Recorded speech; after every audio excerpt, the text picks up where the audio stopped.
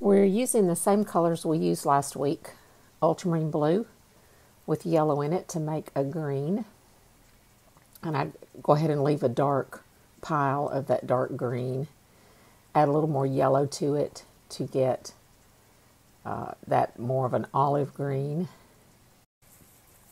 And then remember, the only other color you have to affect this pile of green, you can make it lighter and lighter and lighter, but it's still a bluish green until you add more yellow.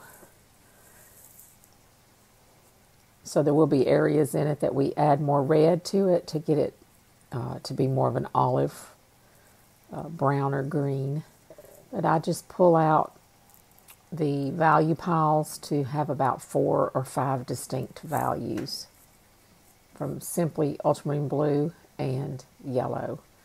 A little speck of red in it. I'm making another little pile on the outside with just ultramarine blue and yellow so that I have a little brighter blue-green area. Then I made a pile of orange with yellow and red and put a speck of ultramarine blue in it to give me that nice color of the ground. You can pull that down with yellow light to make a lighter version of it. And then you can also have a little area with just that yellow ochre color and white, and then you can pull that raw sienna color out with some white in it to see what you get with that as well. See where you might pop a little bit of light. Now the third mixture, I'm making another green, and I'm going to add red to it to go towards a brown for the tree trunks. I added more blue to darken that brown pile, and if it starts to get too blue, I just add a little bit more yellow in it and just tweak it, hold it up to the painting, tweak it again, hold it up to the painting. You notice I'm adding more blue to it to get it darker. The yellow is definitely not going to darken it, so the only option I have is the blue. I've pulled a little bit out from that pile to make a kind of a gray lavender color, and then add a little bit of blue to make a lighter blue tone for those trees in the distance. My yellow is really acting as my white here, so I've used a lot of yellow. I'm going to make another green mixture and put red with it to make another pile of brown.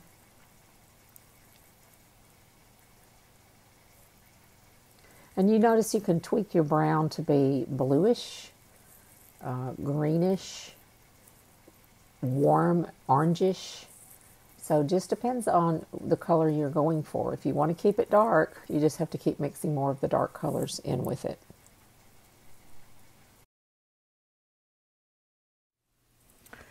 So I mixed up the same color palette that we used last week with the greens and the raw sienna, burnt sienna tone for the ground and some dark browns for the trees.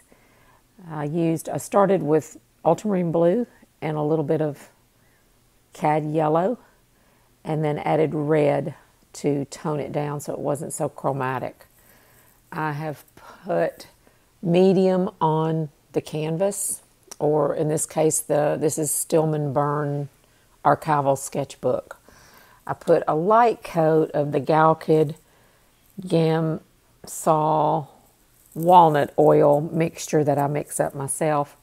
It's kind of shiny, so it's giving me a little bit of reflection as far as the video goes, but it brings the sunken in areas of the painting back up so they're not so flat, and it's closer to the accurate paint color. It also gives me a smoother surface, a little bit more like painting wet into wet. I'm going to be using the same brushes, Filberts number 4, maybe a few number 2 Filberts. I'll be using some brushes to soften with later on in the process. And this time I'm going to go ahead and start with my darkest darks. And I've mixed up the dark green and a dark brown. that could probably go a little bit darker than I have them. And I'd like to start with what's farthest back. Since I have the green area covered, I'll go back in and add some texture. But I want to go ahead and start with this darkest tree in the background and try to get that laid in first. And then move my way toward the front. I'm moving to maybe a number 3. And I always swish my brushes in a little bit of mineral spirits because I do use some lanolin-based hand cleaner in my brushes to moisturize those with. So I don't want to have that in my paint. So I'm starting with this dark green mixture. Really, this is the darkest thing on the painting. And I want to go ahead and establish that. Sometimes in the beginning, I'll establish the darkest dark and the lightest light early on. And then I can gauge all my other colors against these two. Even if I just put in an area of these,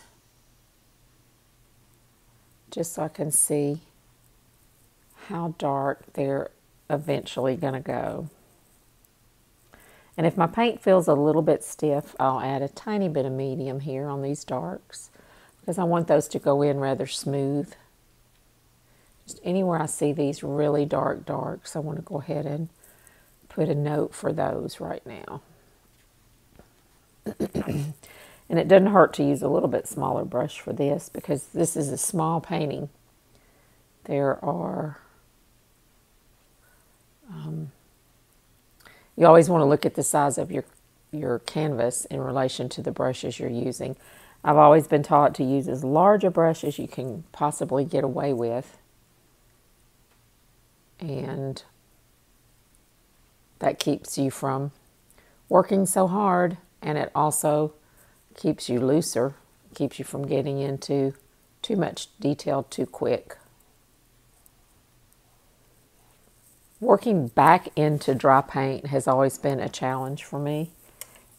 It's almost like you have to get this whole thing wet again before you can start really making any progress.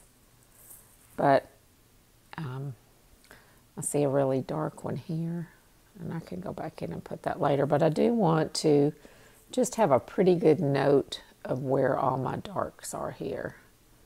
See how far I can take that. And then I think I'll come back in after I get some of this leaf work done for these smaller branches. But this gives me a good place to start.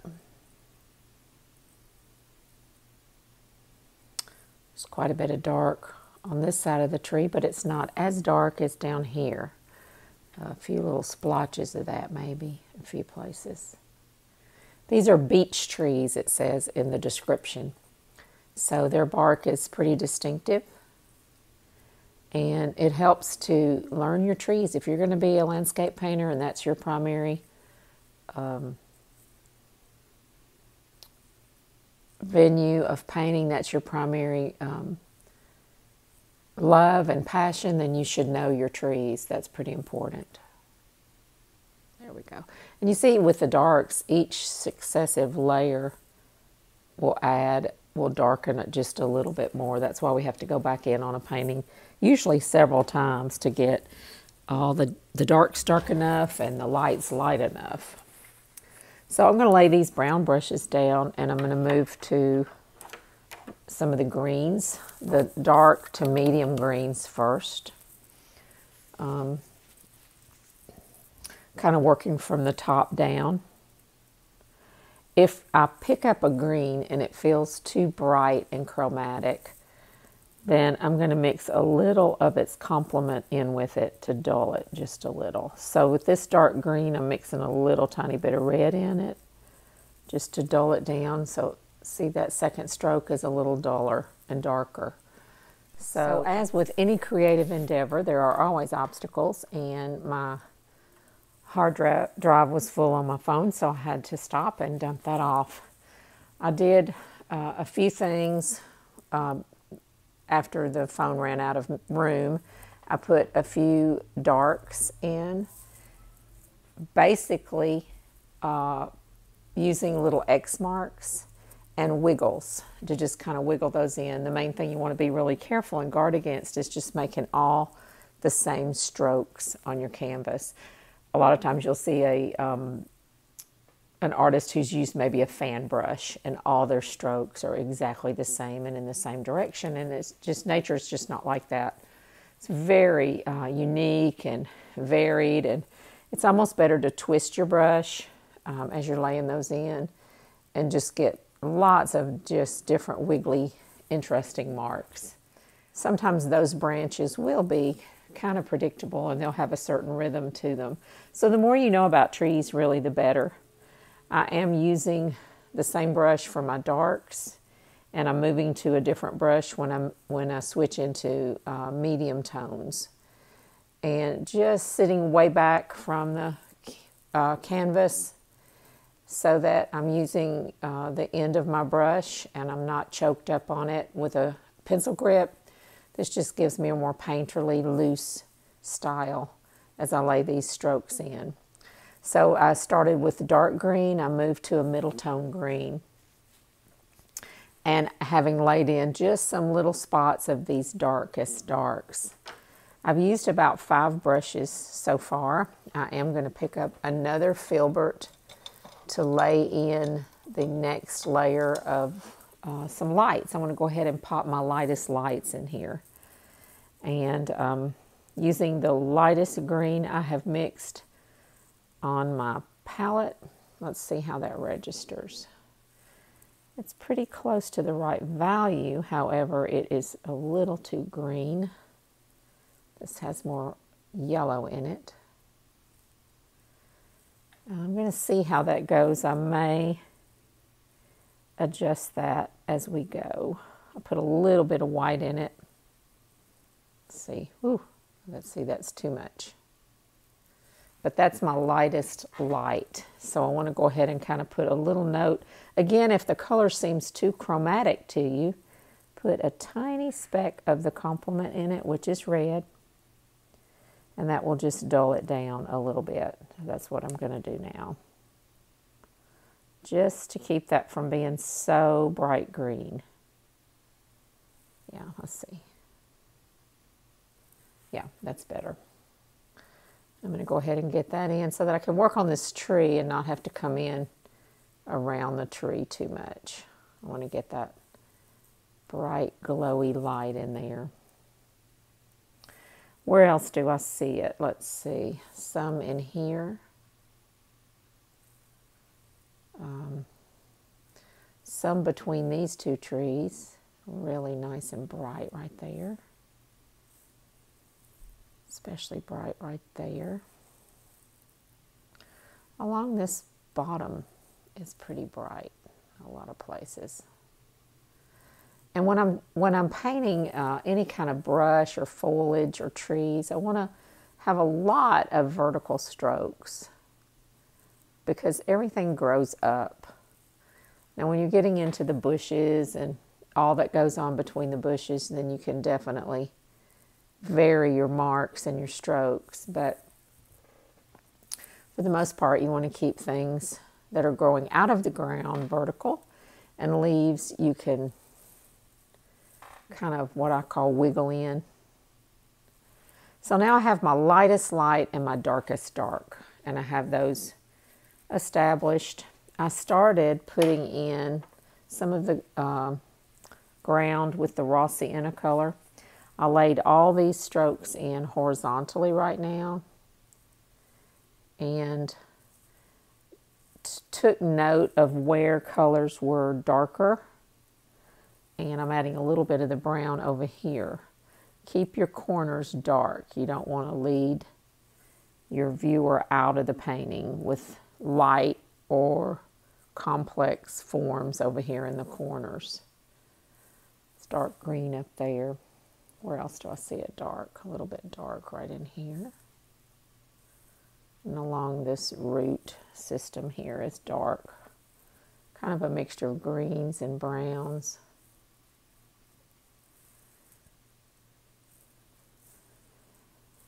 And I want to keep that brush for my darks. or for my burnt sienna colors. All right, the next thing I want to work on is, I think I'll work on the background a little bit more, and I think I'll put these lavender colored trees in. They are pretty distinct. They're soft though in color. And I mixed up a little bit on the palette of this lavender color. It's not very bright and chromatic. In fact, it reads kind of gray as I lay it on the canvas next to that green. So I'm going to put just a tiny bit of red and a tiny bit of blue back in it to give myself more of a lavender color. And when I'm mixing lavender, I ask myself, is it bluish lavender or is it reddish lavender, violet? And this feels pretty cool and blue. And that has so much red in it that it's really dulling it down. See if I can get a little bit cleaner color here with just blue and red. When you put all three colors in there, you're gonna gray it down. So I'm trying to keep it a little bit more, a little brighter than what I see in the original painting. Let's see. Maybe. I'll go ahead and put that in, and maybe we can pump it up a little bit more as I work into it. I see some really nice light tones over here. Sky maybe peeking through. And then I'm just kind of moving around asking myself, do I see it anywhere else? I see more there, but it's got a little bit more blue in it. A couple of places. There we go, some blue. I'm just going to grab a little bit off the ultramarine blue there. I kind of like that. Maybe a little bit up here in a few spots, tiny bit here. Now I left some ultramarine blue and yellow mix over here on the side so that I can kind of use a little bit of that blue-green color in a few places. Feels like I see some of that up here. And that just cleans it up a little bit, gives it a little different tone. Let me go back to the lavender here, which kind of shows up through all these trees. Maybe a little there. Do I see any on the ground? No, I don't think so. On the left side of this tree is a darker note, and I have to ask myself, is it brownish? And it is. Is it purplish, or is it cool or warm? It feels a little of both to me. So let's look at it a little closer.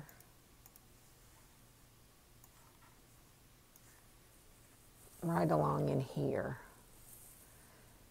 And maybe it's warmer at the bottom and cooler as it goes up. That would make sense. A little bit more grayer and cooler as it goes up.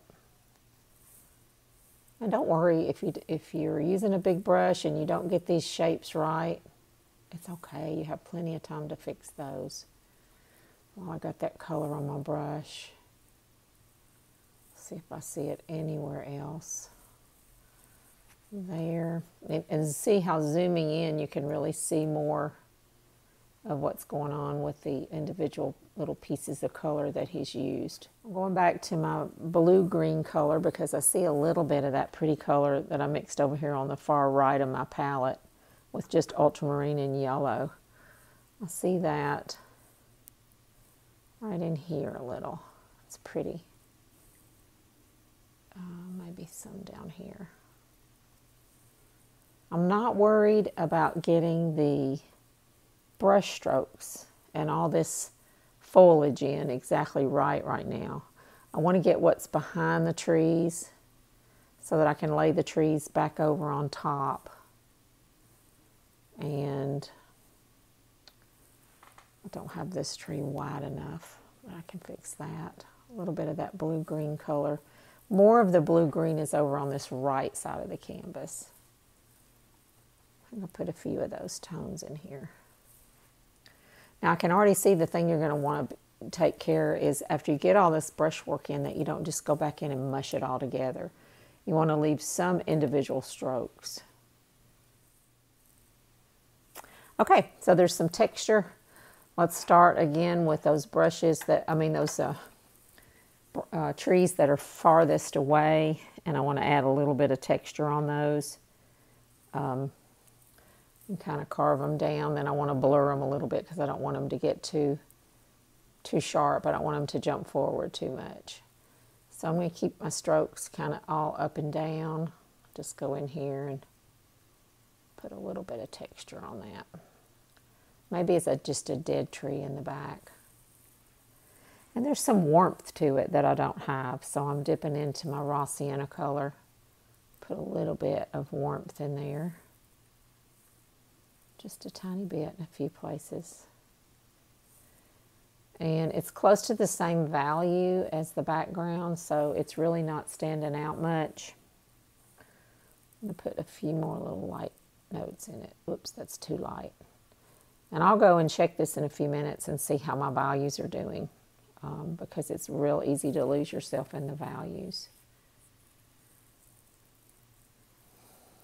I've gotten kind of out of whack with the top of that tree. Remember when we discussed trees that they always get smaller as they go up. So be on your guard for that.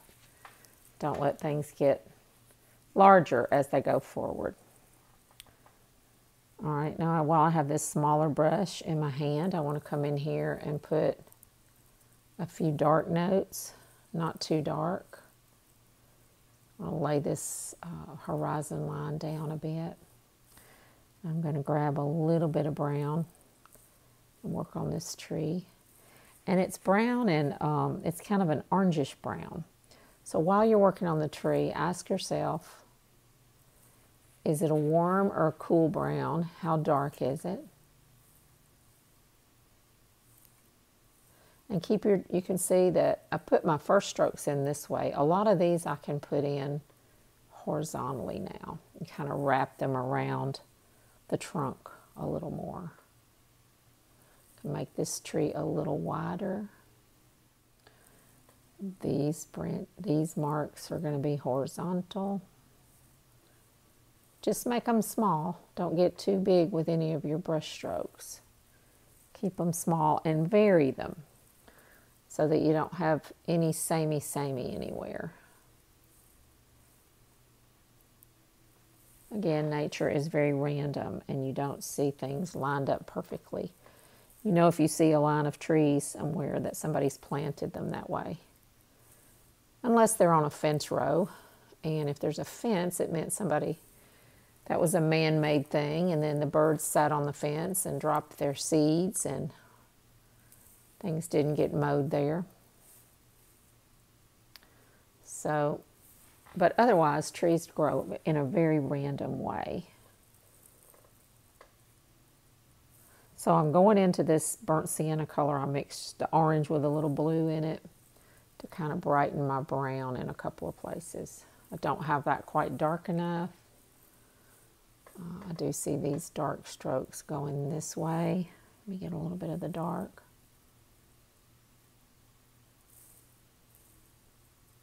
And you see how that really helps.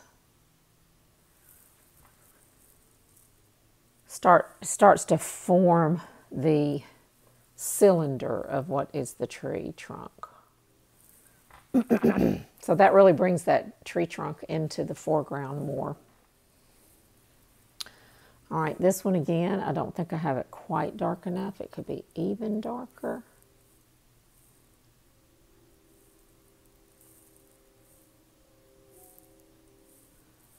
And this one is darker up here at the top.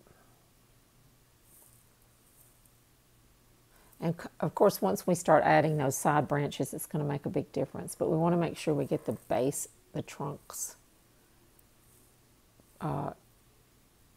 correct. Make sure we get those all drawn in before we start adding any limbs. I always think about what came first. That just always makes more sense to me to paint that way. What came first? Now this tree is much darker. It has a lot of green tones in it. So I always keep a paper towel in my hand. So I am cleaning my brush off, and I'm using this small filbert, long filbert. I just like the touch it has, and I'm going to get some of a yellowish light to pop in between these trees right here. There's really some nice light poking through those trees. And I want to put that in before I work on these trunks anymore. And I have to be careful because I like that so much. I want to put it somewhere else. And I'm not sure that I really see, maybe a tiny bit down here of a yellowish tone, but it's not quite that light. So you're always thinking not only of the color, but what is the value? Is there anything else that's that light? And this is pretty close. It's kind of glowy around the bottoms of these trees. It kind of makes the trees stand out a little better. Maybe some yellowish tones over here, but they're up on the value scale. So while I have that yellow on my brush, I can come back in here and remember your yellow ochre color is a bit of an orange. It's yellow with a little bit of red, and then it also has some purple in it to neutralize it. I'll put a little bit of that yellow in there, and then there's some stronger down here, up and down. It seems to me if you use up and down and horizontal strokes the most, it's just more painterly and it's more realistic. When you get really, now of course these branches are going to be angled that way, but for the most part when you're painting, up and down and back and forth is your best way to go. It just works better. Now while I have that on my brush, let's see, put some more of that yellow. I see a darker version of it up here. I don't know whether that's space or actually tree trunk there, but I'm going to put a little bit of that in there because it's warm. So you're constantly asking yourself, is that a warm tone? Is that a cool tone? Is it light? Is it medium? Is it dark? And I'm looking for my brushes here. I'm going back to the dark brown.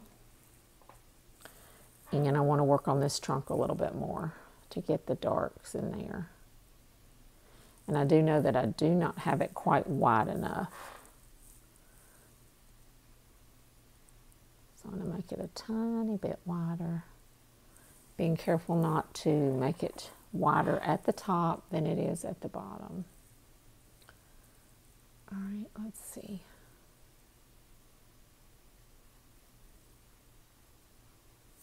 I'm using a little bit of medium on these darks because I want my paint to flow. And see how if you've already put that light behind there, it just lays on a lot better. Now this needs to come around in front of that tree.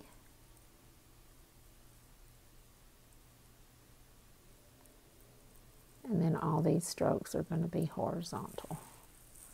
There, that's better. I still like the green-gray color, so I'm getting my brown. I'm going to mix a little green in it for over here.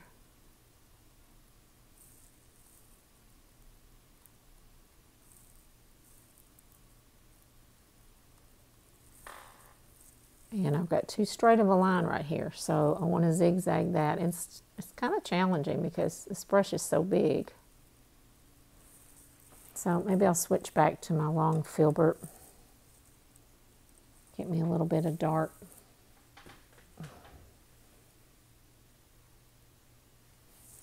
Get me a little bit of dark paint on it. And again, I don't want these strokes to be too similar. Like these are all too lined up. So let me break those a bit.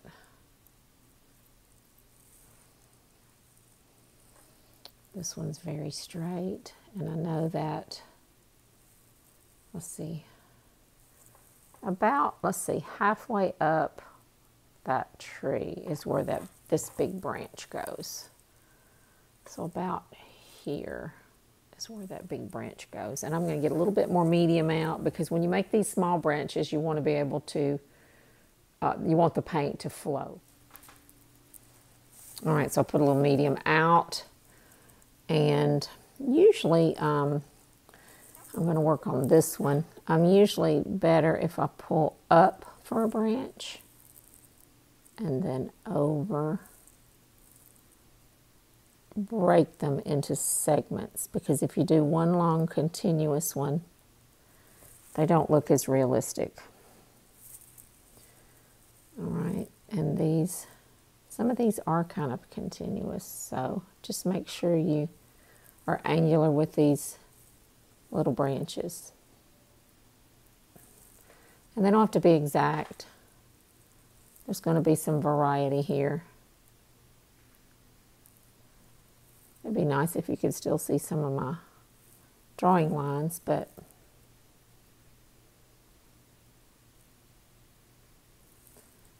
that's okay.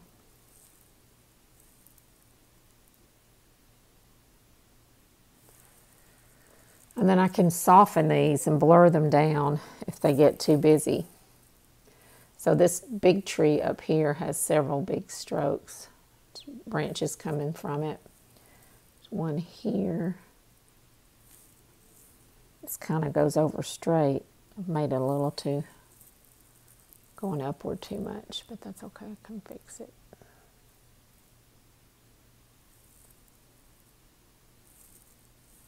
And then this one is one of my favorite branches here.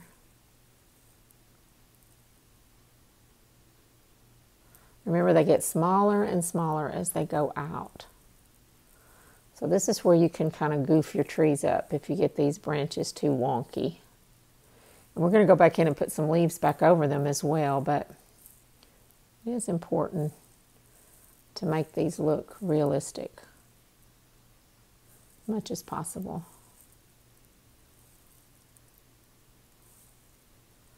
And then we've got these trees here in the background that are not as dark.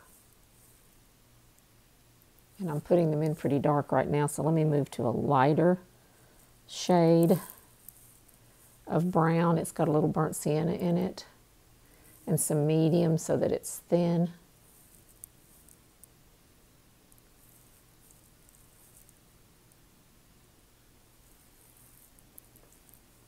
And then while I have this lighter, thinner color on, I'm going to come over here and work on the roots a little bit, because what's above is also below. So we know that the canopy of a tree, usually the root system is as large on most trees, or goes deep. If it's really, really tall, the root system goes deep, like on oaks, certain kinds of trees. And these just sort of disappear in with the ground. So you don't want any real hard edges. It's going to be easy to go back in there and put some plant material in front of them as well. I really like these little crevices down here where little berries live, or mouse holes. Don't get too straight with them, they're knobby.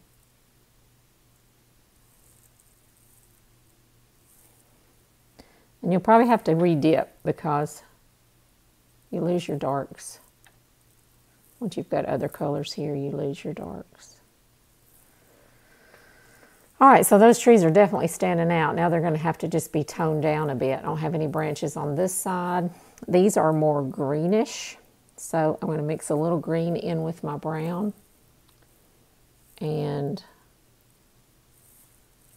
they are brown, so don't let me get too green with them. And they are angled downwards. So before I did much more work on the leaves, I wanted to make sure we got these branches in, because the branch came before the leaf. One peeking through there. Quite a few of them here. Broken lines. Don't make long, continuous weeping willow lines. Also knowing that we can take a soft brush and soften these in to where they're not so emphatic. They're not standing out quite so much. See, that one's too straight. You can tell, and it's a continuation of that one. Although it is kind of like that, so maybe I can make the leaves kind of camouflage that a little bit. Some stuff going on up here. This is a nice one here that starts at the front of the tree. So we learned that from Alfonso Dunn. I loved his demonstration of those branches that are in the front. It gets smaller as it goes out. It can be broken. This one has a little branch on it.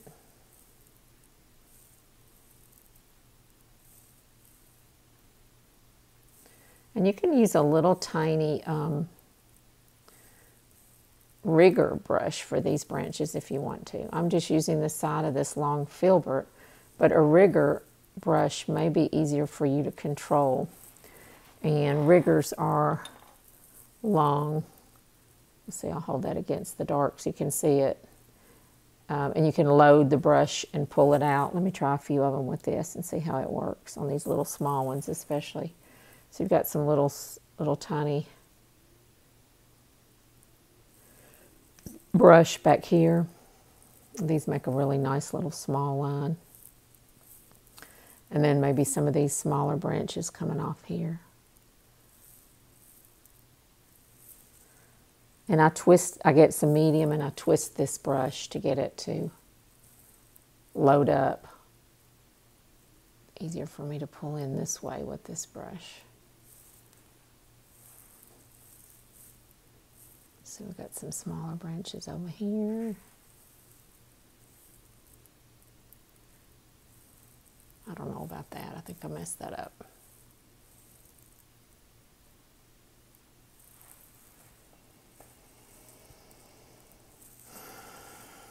This looks like a vine on the side of this tree.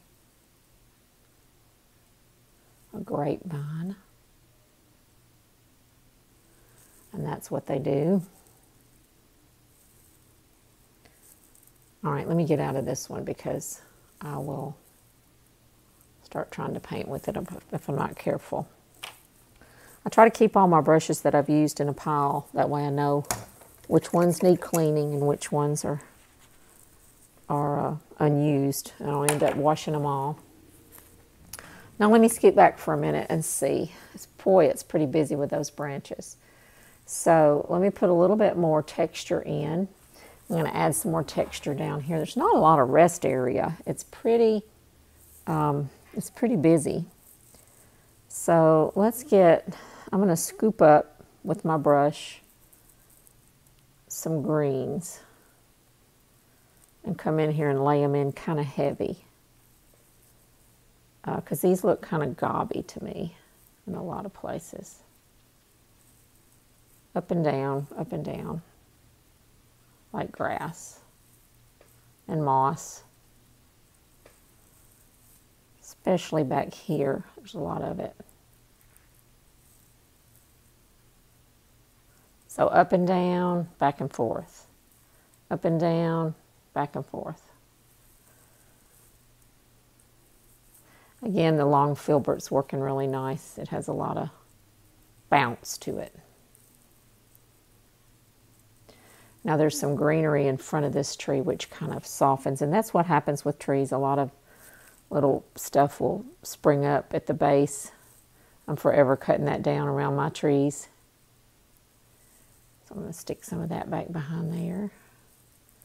There's some little branches right in here that kind of break some of that up. Grabbing a little bit of green. I want to come over here and add some greenery around these branches to kind of work them in before I start any softening. If I've made the branches strong enough, they won't totally get lost in all this foliage.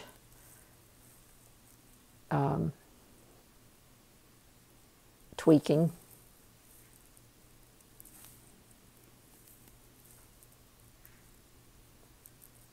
And you know, I'm having that feeling again. Is it going to work? Am I going to be able to pull this off? Or is it going to be a big green and brown mess? And I'm also trying to decide if we're going to work on this a third time. I like to say yes. I like to give myself a chance to come back in, because I feel like just trying to hurry up and get done is not a good habit. If you find yourself piddling too much and you're too slow, well then yes, maybe you need to push yourself a little bit to get on with it. But always trying to paint fast and see how quickly you can get done it's just, I mean, you're supposed to be enjoying this process. And you want to not give up and just leave it if it's kind of like, it's okay, and you're just kind of okay with it. Well, then don't just be okay with it. Keep working until you love it, until you can step back in these woods and go, oh, I feel like I want to go sit down under that tree. I feel like it's a place I've been before. I want to go there. Don't settle. Keep pushing yourself.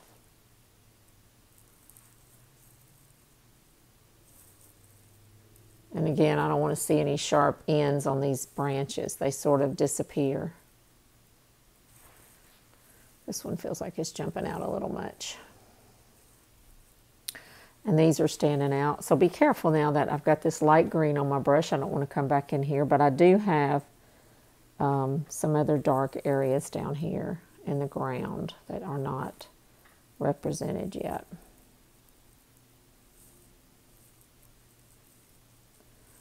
Now that's not looking good at all, but it is darker.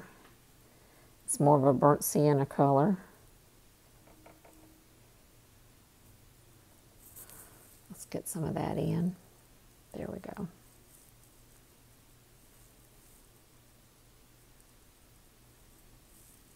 Some of it up here. And remember, it's orange with a little speck of blue in it.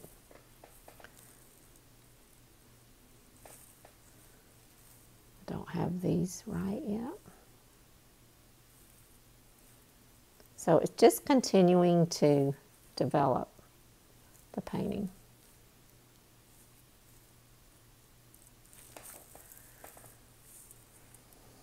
Until you feel like you're getting close.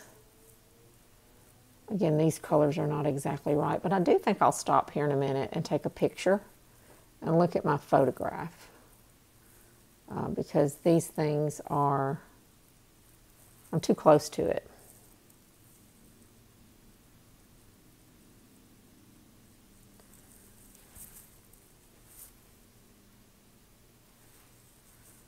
Let's see what's going on here. Getting back from it now, I can already tell some of my values are off. It's looking a little muddy.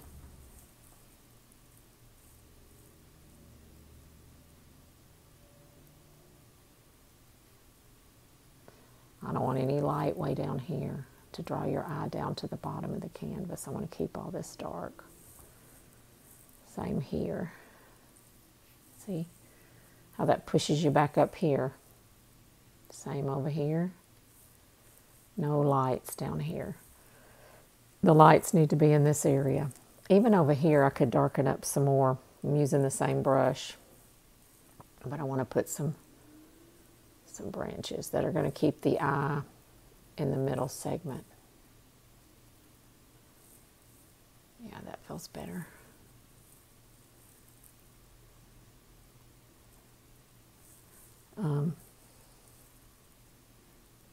Haven't done much in the way of these branches. And we can piddle around and we can come back in here and put the wood branch back in after we piddle around with these leaves some more. So don't worry too much about that. A little bit more movement in here than I have.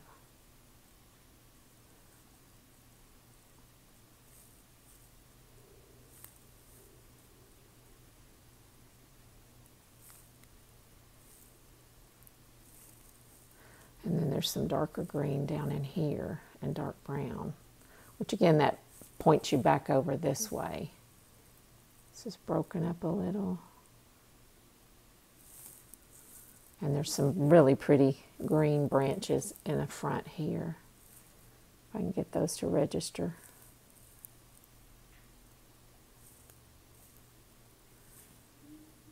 So what makes things so interesting is the overlap. And see how this overlaps. I'm not sure I have it exactly right, but there's some overlap in a couple of places, and that looks nice. There's some branches here.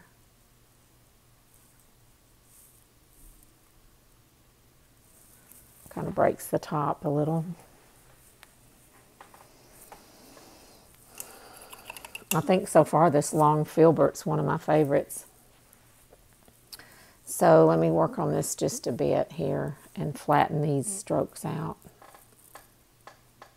because they're standing out like a sore thumb.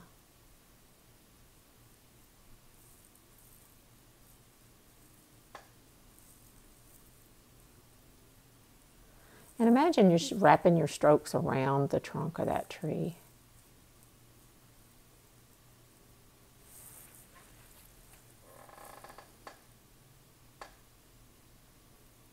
Just want to knock that off a tiny bit. Knock my edges down. There, that feels better. And anything that's too straight or rigid looking, it needs to be broken somewhere here. Let's see. Maybe here. Put a little bit of this light on it. What did I say? Here, maybe. There we go. Okay. I want to go back in with my really light green and put some more texture in here.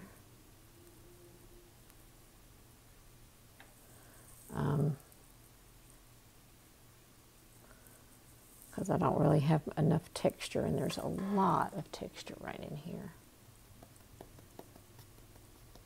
It's that Frank Baggett thing, I forget what he calls it, where he just kind of bounces the color on there. And that's fun. You have to be careful you don't get too carried away with that, because it can get really busy, but it's kind of what you see. You go even 1 degree lighter. Yeah.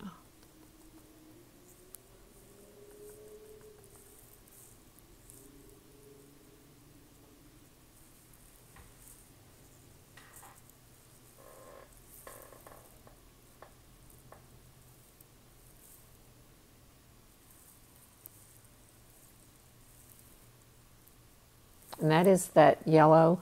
That is that green on my palette, and I've added a little bit of white to it. Not much. Be careful. Actually, I'm probably going a little bit too light. So I'm going to have to come back in there and darken that up. There's a bit of that glowing through in a few places up here.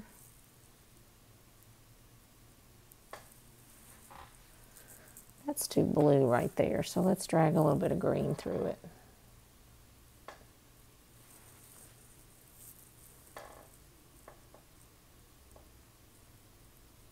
And see how I'm holding it so that I can see my ring, and I'm just letting the brush kind of fall on the canvas. There's a little bit of that right here next to the trunk. Really pretty.